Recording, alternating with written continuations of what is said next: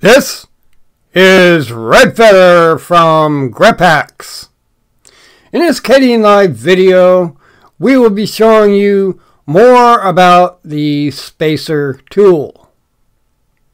In our last Kdenlive video, we showed you how to group a portion of a video, dragging all of the video using the spacer double arrow. We will begin there. The spacer tool function, like any other function of Kdenlive, is put to good use when it saves editing time. But in order to do this, the function must be utilized. Being that said, open Kdenlive, bring in the video you would like to edit, make the edits you would like, such as cuts and or deletion of video, audio, and so forth that is needed. Move the back portion of your Kdenlive video to meet up with the one before it. Once this is done, go to the Kdenlive title bar, click on the tool drop-down menu, scroll down to the spacer tool, and click. Your mouse should now appear with double arrows. Grab the edited clips you position together with the double arrow. This will move them as a group.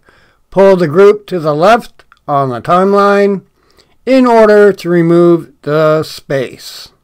Once you are done moving your video as a group, return to the Kdenlive title bar, click on the tool drop-down menu, scroll down to the selection tool, and click.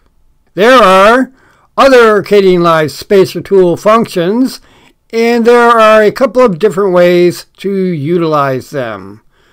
For this example, we will start out with the timeline drop-down menu. So, in the title bar, click the timeline drop-down menu, scroll down to space, scroll over and down to remove space, and click. Notice a track window appears. In the Kdenlive track window, click the drop-down arrow, scroll down to the proper track you desire, then click OK. But notice that as I have clicked on the track to be moved, nothing has happened. In the lower right hand corner of Kdenlive, it posted an error message stating what went wrong. In order to use this function, your Kdenlive line marker must be in a clear area on the timeline of the area to remove the space. So I will move my line marker to the area that is clear on the Kdenlive timeline. Go back to the title bar, click on the timeline menu once again. Scroll down to space, scroll over and down to remove space, and click. Once the Kdenlive remove space window appears, click the drop down arrow, scroll to the proper track, and click. And then click OK. Now notice it removed the necessary space. Now let me readjust my Kdenlive timeline and show you another way. On the Kdenlive timeline, right-click in the clear area of the track of the video of the space to be removed. Scroll down to remove space and click. The Kdenlive remove all space function seems to be a bit odd. As you may have noticed, on my Kdenlive timeline, it did not remove all the space on video track 1, although it did move it as far as the upper and lower video and audio track. You can also insert a space.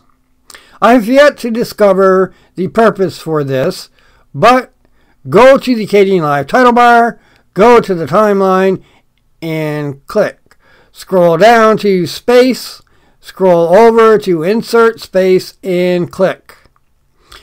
A Kdenlive duration window will appear.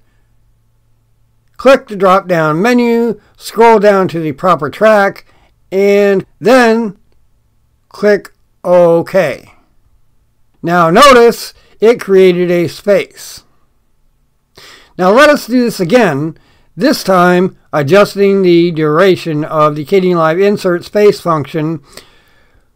Go back to the Kdenlive title bar, go to timeline, scroll down to space, scroll over and click on insert.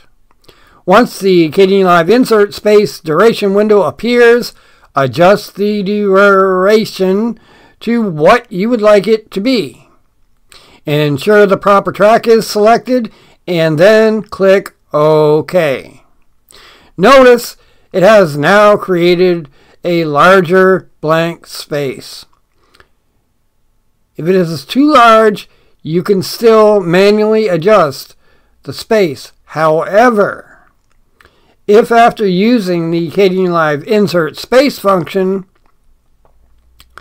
you cannot then use the Kdenlive remove space. As you will notice, the error message in the lower right hand corner of my Kdenlive, as it says, it causes a video collision. I hope you have enjoyed this Kdenlive tutorial and found it helpful in some fashion, and if so, then why not give this video a like? And while you're at it, why not become a subscriber? And ring that bell in order to be notified your way of newly released videos. I mean, after all, it is free. The intro and extra of this video has been provided by none other than Alex Abayu1 from his YouTube channel. Thank you in advance. I am